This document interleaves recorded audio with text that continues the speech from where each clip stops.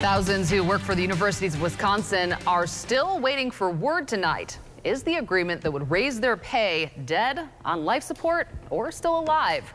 Good evening and thanks for joining us. I'm Natalie Shepard. I'm Jessa Brycebeck. We appreciate you being there. Those pay raises and building projects are still on the line tonight.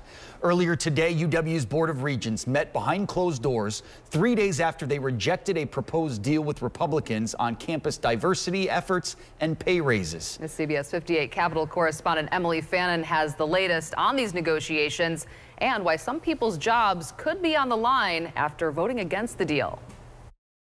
Call the roll. On Tuesday, the Board of Regents at the universities of Wisconsin met for the first time since turning down a deal that would limit diversity efforts in exchange for UW funding. The meeting was open to the public for less than 5 minutes before the board met in closed session. What was discussed and whether another vote will occur are both unclear after UW System President Jay Rothman declined to tell CBS 58 any details. We had a closed session, and I'm not at liberty to speak about what happened.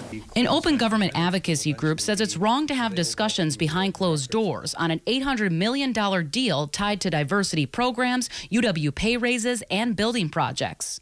I think people might have been a little bit shocked to see that an issue that has such tremendous public interest is being discussed behind closed doors. And I think it's unfortunate that that's the case. Pressure to pass a deal is building after Assembly Speaker Robin Vos, who led the effort to withhold UW funding until diversity programs are restructured, said Monday he's done negotiating. We are not going to give the raises. We are not going to approve these new building programs.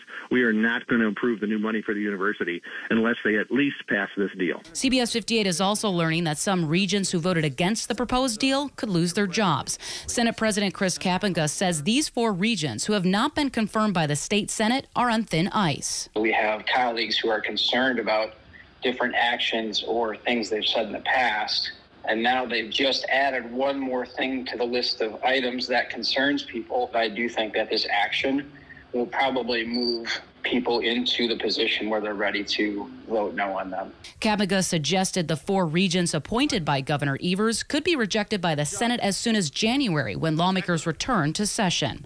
In Madison, Emily Fannin, CBS 58 News.